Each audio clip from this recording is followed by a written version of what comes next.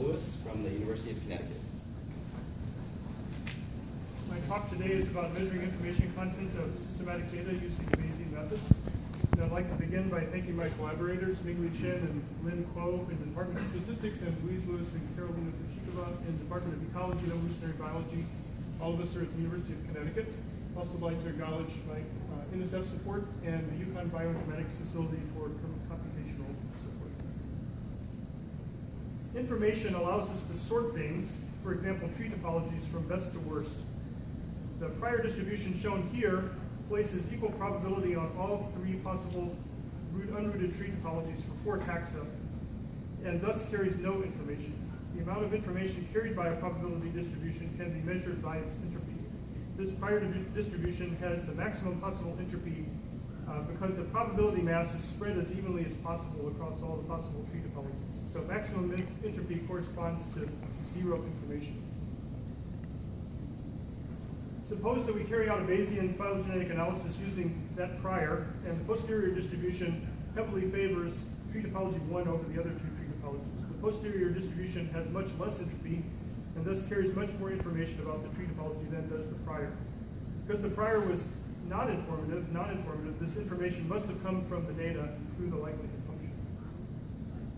The Kullback-Leibler divergence, or KL divergence, measures the relative entropy of 2 probability distributions. The relative entropy of the posterior distribution compared to the prior directly measures the amount of new information that's coming in through the data.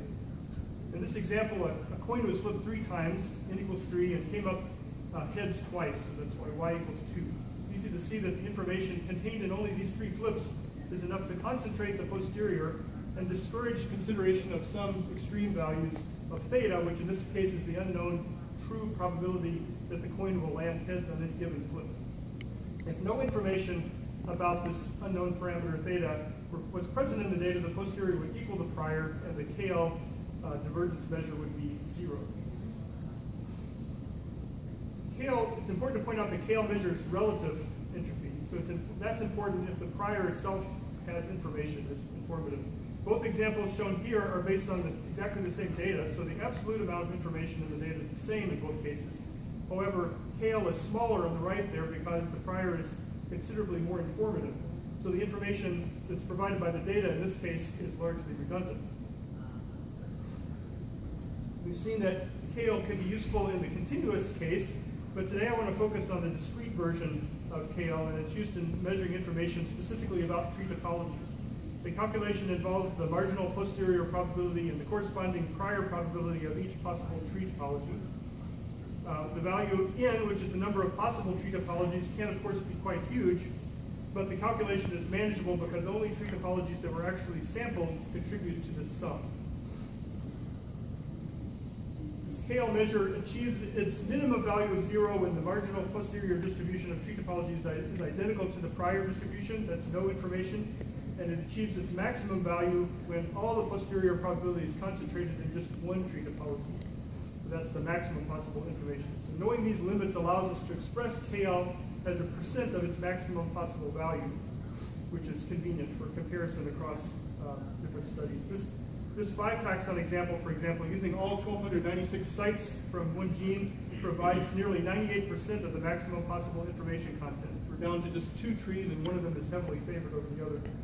While using data from only 5 sites, results in a posterior that's very similar to the non-informative prior that's just spread evenly over the 105 trees. And so it only has 0.1% of the maximum possible information content. Surprisingly, at least it was to me initially, that including only 12% of the sites, or 12.5% of the sites, yield more than 50% of the information. So information does not grow linearly with the amount of data. So there's diminishing returns on your data investment, as was pointed out by Lacey Knowles in her SSP presidential address. A few simple 4 taxon simulations will serve to illustrate that KL sort of works as you expect as a measure of topological information content in many contexts of interest to systematists. So information increases with the number of sites, as you might expect. It decreases with the relative rate of substitution. So as sites become more noisy, it tells you that you have less and less information. As you increase the proportion of missing data, KL goes down, as you might expect. And then as rate heterogeneity, this is among site rate heterogeneity increases, you also lose information. And that's because if you have a lot of rate heterogeneity, there's a few sites that are evolving really fast and really noisy and thus don't have any information. And then there's most sites that are evolving really slowly and they also don't have much information because many of them are constant sites. KL provides an objective measure of saturation. So saturation means that a site has undergone so many substitutions that there is no longer any information about history. In this example, the standard saturation plot of raw pairwise dissimilarity on the x-axis against corrected pairwise distance on the y-axis would clearly lead to a verdict of saturation for these third position sites. And many of us would be tempted to throw out those third position sites. However, using only these sites in an analysis yields a tree that doesn't conflict with and provides strong support for many of the groups that are supported by analyses of just first and second position sites. So KL indicates that third position sites have 77% of the maximum possible topological information and thus are very far from being considered saturated. So stripping these third position sites would in this case involve throwing away perfectly good information. So I want to set up an example of the use of KL in measuring saturation. And so we need to talk about OV sorting. So observed variability or OV sorting has been used in several recent studies as a way to justify stripping some subset of sites from an alignment that are judged too noisy or saturated. So OV is calculated for an individual site by computing the average over all possible pairwise comparisons of taxa. Constant sites thus yield OV equals 0. And this particular site, because every possible pairwise comparison yields a difference, would give an OV of 1, the maximum possible value. And then this site is intermediate, where 4 of the 6 possible pairwise comparisons for this site give you 1s, and so OV is 4 over 6, or 2/3. One of the alleged benefits of the OV method is that trees are not used, and actually models are not used in its calculation, allowing it to avoid assumptions about the tree topology or branch lengths, or even the model's assumptions. So this advantage is kind of illusory, though, I think, because the tree topology is critical for determining whether a site is noisy or not. So for example, here's a case where 5 substitutions at minimum are required to explain the data based on that tree topology. But based on this tree topology, the same data can be explained by just 1 substitution. So here's a noisy site or a very slow evolving site, and both of them have the same value of OV. So we can't distinguish all the time between sites that are noisy and sites that are relatively good sites that just happen to change sort of in the middle of the tree, so you get a big group of taxa that have one state and a big group that have the other state, yielding a lot of pairwise differences when you calculate OV. As an example of the use of KL to measure information content and assess saturation, I'll consider the analysis of Zhang et al. 2011 to explore the placement of the gymnosperm group Nitales using OV sorting and stripping. Using the entire core plus genomes, the Nitales group with the cresophytes, a grouping that represents, it's called the knee-cup hypothesis. Zhang et al. Found that removing the worst 2250 sites according to OV caused a switch to the alternative knee-pine hypothesis, in which the Nitales group with the pines and their closest relatives. Zhang et al. Argued that the sites with the highest OV scores represent noisy, saturated sites, which models often find difficult to fit because such sites often have different nucleotide compositions and may exhibit heterotachy and other problems that sites that are more slowly evolving don't have. So KL provides a natural way to assess whether these sites that they're stripping out are actually saturated. So we measured KL for 13 data sets, each comprising 1,000 sites. At each successive removal step, we have 1,000 sites that are removed that represent the worst sites still remaining in the alignment according to the OV criterion. So KL indicates that the sites excluded by Zhang et al. Are not at all saturated and instead have substantial information about tree topology exceeding 80% of the maximum possible information content. So only when about 9,000 sites removed that the information drops substantially. Sites being excluded at this point are primarily constant sites or odd apomorphous sites. So it's clear that the sites removed by Zhang et al. Were not saturated, but it's not so clear that the information that they carry is actually correct information. So information doesn't necessarily equal good information. It could be bad information or misleading information. So is the signal in these OV worst sites misleading? So they used the program, Zhang et al. Used the program Misfits to identify sites with patterns that were either under or overrepresented based on a particular tree topology and substitution model. About half of these misfits were among the 2250 worst OV sites they removed. So there's some basis for their claim that high OV sites are enriched for potentially misleading signal. Interestingly, however, OV also excluded 68 slowly evolving sites with no homoplasy that supported the knee-cup hypothesis that's supported by the entire chloroplast genomes. These sites had high OV values not because they had a high rate, but because they changed once in the middle of the tree on the very branch that supports the knee-cup hypothesis. So it seems that OV removed many perfectly good characters along with many misleading sites. Many of the good sites were those that support the knee-cup hypothesis. My colleagues and I recently introduced conditional predictive ordinance, or CPO, to phylogenetics. CPO measures how well a model can predict the data from one site given the data for all the other sites. So it's a cross-validation as well as posterior predictive method. The CPO is correlated with rate because even with the best model, the perfect model, the model that you use to generate the data, it's difficult to predict the patterns produced by high-rate sites because they're very complex. However, patterns that are produced by slowly evolving sites are mostly constant sites that are easy to predict, so there's a correlation.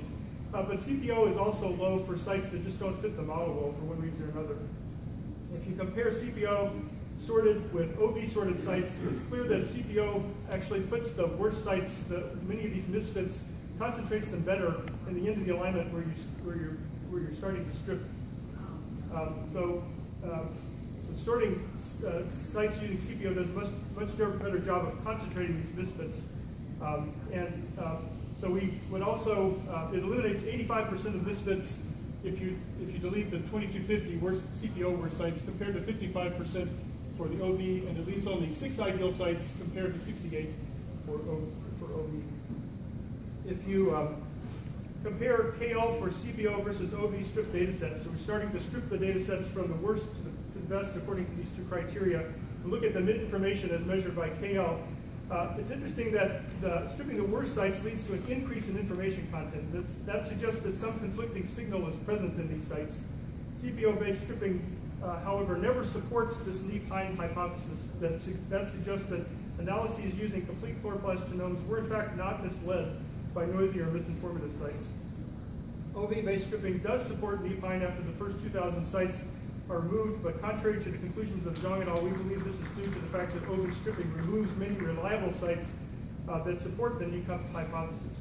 The fact that KL information begins to drop much earlier in the OV stripping process suggests that important signal-bearing sites are being removed by OV early on. In conclusion, it's always true that there are always sites that are not fit well by the model, and we feel that CPO does a better job of identifying such sites compared to OV. Our main point, however, is that using this Kovacs-Leibler or KL divergence to measure the relative entropy of the posterior compared to the prior can be a useful tool for answering many questions about information content, only some of which I've had time to address in this talk, such as whether a particular subset of sites is saturated, how many information in the tree topology or other model parameters is contained in a particular data subset, and whether information from one data subset conflicts with information from other data subsets. Thank you.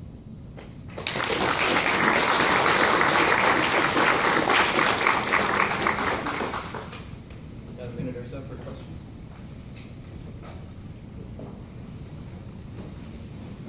Yep. So I read the article second time, so I was always worried about the OV site stripping, but I think as well as losing topologically according to site to bias your branchlings against the deeper branches in the tree, because they are ones that will tend to produce many versus many splits. Do you think the CPO method you propose would maybe sort of similar systematic bias towards removing sort of certain types of sites? Or? No, it removes, so one thing that I mentioned is that even CPO left 6 ideal sites with no homoplasy. But if you look at those sites, those are sites that still don't fit the model, interestingly. So if you have, like, for example, a rare substitution like a transversion that happens on a really short branch, that could be the only change, and it could be perfectly non-homoplasious, but that's something that the model's not expecting, and so that's the kind of sites that it includes that does that. Something that's confusing the model, basically, to see patterns like that. But out of 33,000 sites, you're probably going to get a couple of sites that are just weird like that.